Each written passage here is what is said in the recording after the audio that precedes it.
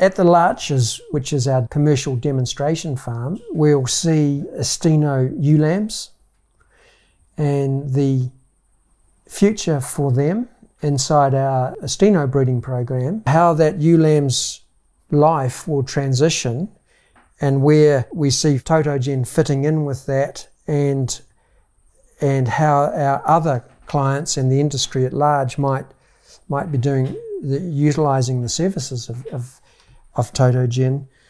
If we follow the life story of a ewe lamb as to how it benefits from this data collection, they're born and at tailing have a tissue sample taken and a double tagged.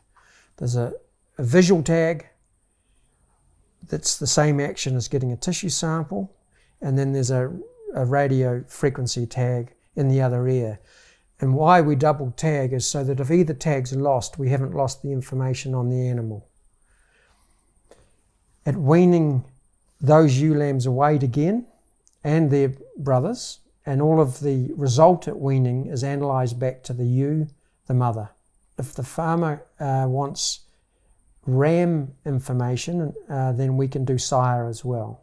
Some clients want that, others don't. From that point on, that ewe lamb has a culling process attached to it, both on the basis of its background and its own performance. So every time the farmer weighs that ewe lamb, we can update the merit of that lamb as to whether we want it in the replacement breeding flock or it's down in the B flock that goes to a terminal, or it's discarded as a slaughter lamb. Now, some of our farms, like the Larches, don't mate ewe lambs because it doesn't suit the harsh environment, but others do. So it's a matter of, again, building a database according to your environment and your management wants and needs. And you can go as far as you want with information to collect. And then for the rest of the life of that ewe, as a young adult, we're recording its performance. And at any point, we decide that she's not at the level of production that we want her in the top half of the flock to breed our own replacements, she drops down into the bottom half or is culled altogether.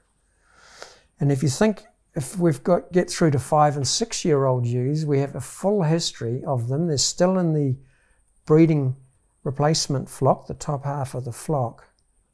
They've become a pretty valuable ewe to that business, because not only have they environmentally proven themselves through all the challenges and under each different farm's management, they're still there, they're still performing with full history.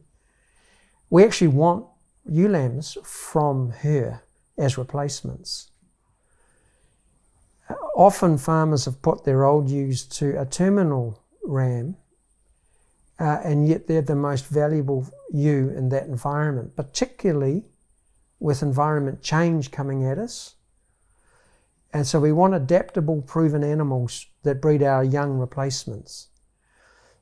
So those decisions on who we keep and who we breed replacements from become very informed in the changing environment. We also build an opportunity, if the farm is interested, where they can contribute to their own genetic progress by their very, very top percent of their ewes being used to breed rams for themselves.